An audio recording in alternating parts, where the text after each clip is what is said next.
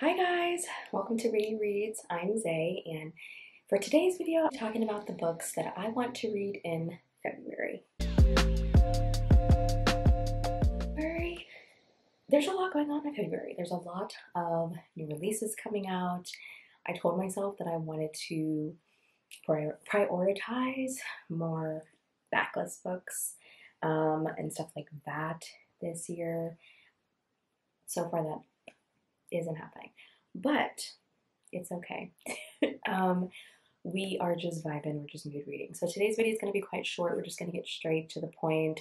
Let me know what books you want to read in February. What should I add to my TBR? Gosh, I know you guys are going to tell me some good books that I'm missing out on. But let's get right into it. I have my notes on my phone, so I have my phone here. Some new releases that are coming out this month. So I have several written down. There's a lot of new releases. February 6th, The Bride by Ellie Hazelwood comes out. I actually have this as an ALC from Prima Random House Audio, and I just haven't gotten to it yet. I don't know. Well, I know what happened. I reread Crescent City this month, and that took up a lot of my reading, and so there are several things that I did not get to that I really wanted to. So as of right now, I have not read The Bride yet. It's possible I'll read it before it comes out. We'll see. I don't know. Okay, and then we have a love song for Ricky Wilde by Tia Williams. This comes out February 6th as well. So I haven't read anything by this author. I know she came out with 7 Days in June a couple years ago, and everyone loved it. But this will be my first book by this author. I'm really excited. I know this one has magical realism.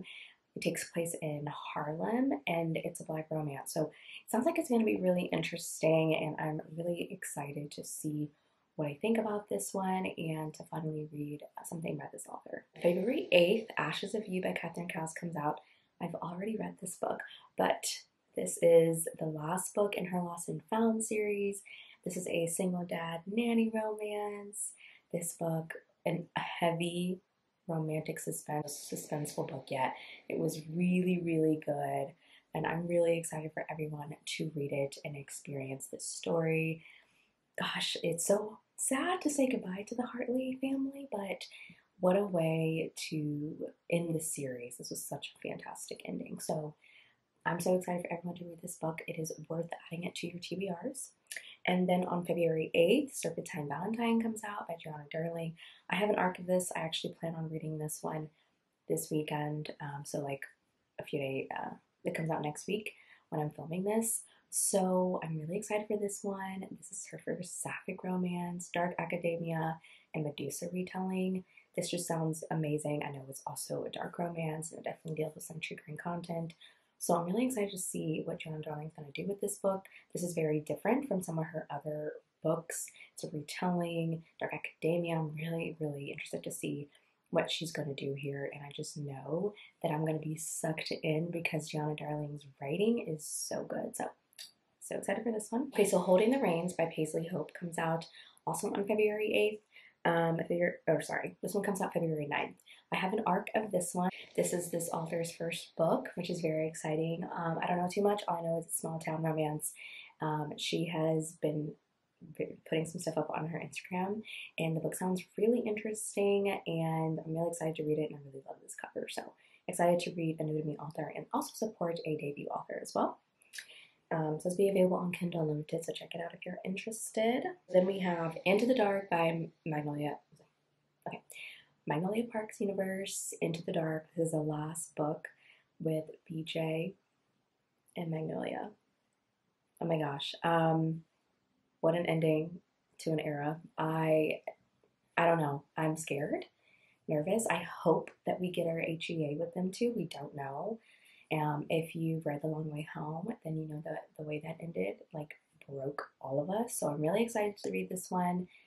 I have high expectations. This is literally one of my most anticipated reads of the year, so I'm really, really excited to read this one. I really hope it lives up to the hype. Cross my fingers. Love Contract by Sophie Lark. This is the first book in her new series. This one has very different vibes than some of the darker books that she's written lately. So I'm really excited to kind of see her get back to contemporary And I know this one's like enemies to lovers. It has a bunch of different kind of tropes. It sounds like it's more rom-com-y, and I'm really excited to see what she's gonna do. I want to say this one is fake dating as well. I'm just really excited for this one. I love the cover, and it's just like a different vibe for Sophie Lark, and I'm really excited to see what she does with this one. Okay, and then we have Tempting Promises by Corinne Michael, the third book in her Small Town Romance series that she came out with last year. I will be getting an ALC of this book, and I'm really excited to read it. I enjoy Corinne Michaels, and I really enjoy her book, so this one will just be a really fun read, and this one comes out February 22nd. And then we have The Partner Plot by Christina Forrest. I am so excited for this one. Okay, I really enjoyed the book that she came out with last year, and this is the next book in that series, interconnected series. It's following the next sister, and I know this one is like fake engagement, second chance romance. I just love all the pink on this cover. It's February, so it's like Valentine's, hearts, pink. I love it. I'm really excited for this one. All of the ones that I'm looking forward to. Let me know if there are any other new releases that I should be adding to my TBR, but that's a lot. So maybe don't tell me.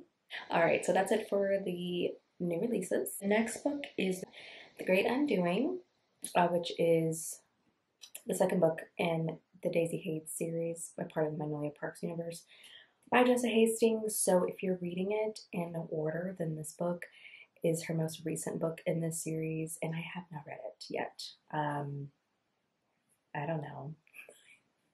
I don't know why I haven't. I think I was just like, I have to wait a long time for the next book, and I was putting it off, and now I put it off too much. But all the audiobooks are out, and I have started it on audio. I need to finish it, but this is Daisy and Christian's book, and then, of course, Julian's as well. So I really need to finish this book. I must say, I think this is one of my favorite covers of all time. It's just so stunning. And I love it. I love the like original covers, and I actually really like the Into the Dark cover. I don't know. It's different, and I like it. So anyway, I need to read this one before Into the Dark comes out, so I don't know if I'm going to get to Long Way Home, if I want to reread it or not. I think I'm totally fine. So I think I'm just going to focus on this one. February is a ton. There's a ton of fantasy books and things that I want to read because it's like, what is it, Fantasy February? What is it called? I don't know. But anyway, I've been in such a fantasy mood. So I do have quite a bit of fantasy books that are on my TBR. So let's talk about those. So I really want to read this series, the Shepherd King Duet. I don't know if there's going to be any more or whatever, but this has been on several of my TBRs. I really hope that this is the month where I'll read them. I know that this is like a gothic fantasy. I really want to get to this one this month. I think it'll be a good month to try to prioritize it. So really excited for this one, and let's hope I get to it. Question mark. Last month I read Six Scorched Roses, which is like the novella that you should read after The Serpent and the Wings of Night, which is the first book in the Crimson Axis series. And it is recommended that you read Six Scorched Roses, which is like a novella prequel to the series, but it's recommended that you read it after and then go into the second book, which is the final book in the duet.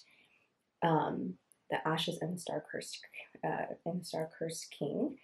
And I really loved Six Scorched Roses. So good. I'll talk about that in my wrap-up. But I'm really excited. It's time for me to finally finish off the Crowns of Nyaxia series. I don't know why I haven't yet, but it's out on audio. And it's time.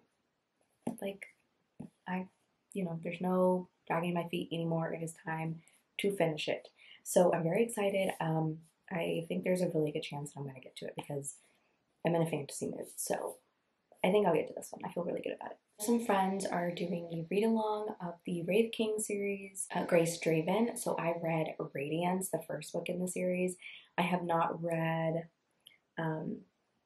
the second and the third book, so I would love to participate in the read-along. I love Radiance. I consider it to be one of my favorite fantasy books of all time. It's been a long time since I've read it.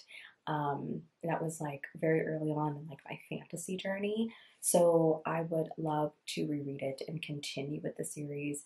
And so I am hoping that I can just maybe marathon them all and just kind of read them. But I would really like to prioritize reading this and participating in the live show. The live show is on February 24th, and they're just going to talk about, I believe, like all 3 books on that live show. So if you don't know about it, they all have posted about it on Instagram, so you can find out more about it there. But I'm really excited, and I would like to participate and read these books. I'm to read Redeeming 6. So the audio just came out recently, and we're getting very close to Taming 7. So I need to finish off Joey and Aoife's story. I'm scared, but I'm really excited for it, and I really loved Saving 6, so I'm ready for some healing in their HEA. So I'm really excited for this book, and also just to kind of like move on and into a different story with Taming 7. I cannot wait for Taming 7.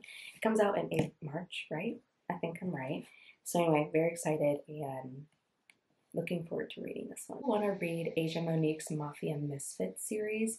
So this is a Black Mafia series. I started it in September, read the first book in the series, loved it, recommend it, lots of fun.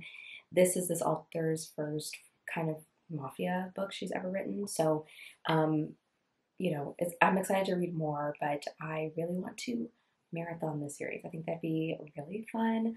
So I would like to do that. And yeah, I really enjoyed it. I really like Asia Monique. I've been reading her books for quite a while.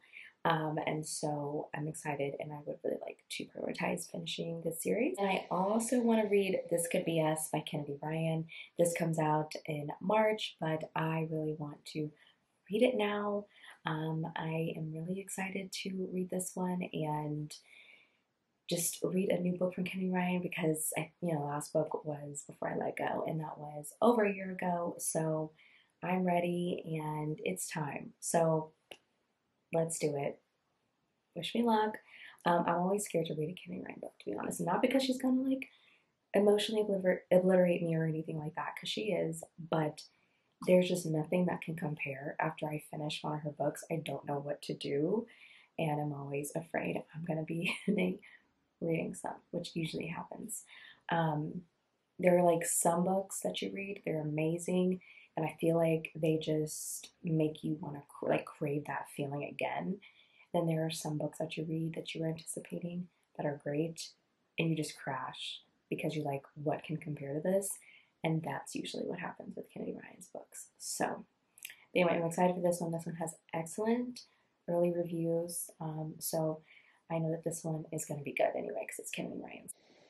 Then lastly, the last book I want to read is Hostile Takeover by CCJ. So this one recently came out on audio. I've been waiting for the audio. I just love her books on audio. They're just like, I have several authors' books that I prefer on audio. Let me know if you guys want a video on that. It's, I don't know, it's kind of weird, but like there are certain authors that I just prefer to listen to, because it's like a whole experience, listening to their books. So it just really like elevates the story, and that's how I feel about Christina C. Jones. So anyway, this one is a billionaire romance. It's the first book in her Wood Billionaire series. It is a billionaire romance. It is also Marriage of Convenience. So I know there's like a my wife moment in here. I love it. I haven't read billionaire romance in a little bit, so I love it. I always love a good billionaire romance, just kind of sprinkle it in every now and then. And that's what I'm going to be sprinkling in it there, because with this book. And also, I haven't read a Christina C. Jones book in quite a while, and I need it. Okay? I need it. But that is it for my TBR for February. Let me know what you are going to be reading. Did I miss anything good? Let me know. If you made it to the end of the video, leave me some hearts, because it's the month of love. It's also like History Month, which is the best month, okay? And it is a month to just celebrate, you know, everything Black culture, movies, TV shows, etc. So I hope that you all will include some Black authors on your list, hopefully every month, but especially this month. I hope that you have books on your TBR. I know I have a lot more than I mentioned, but I hope that you all will have some on your TBRs as well. But anyway, that's it for me. Thank you so much for watching. I'll see you all next time.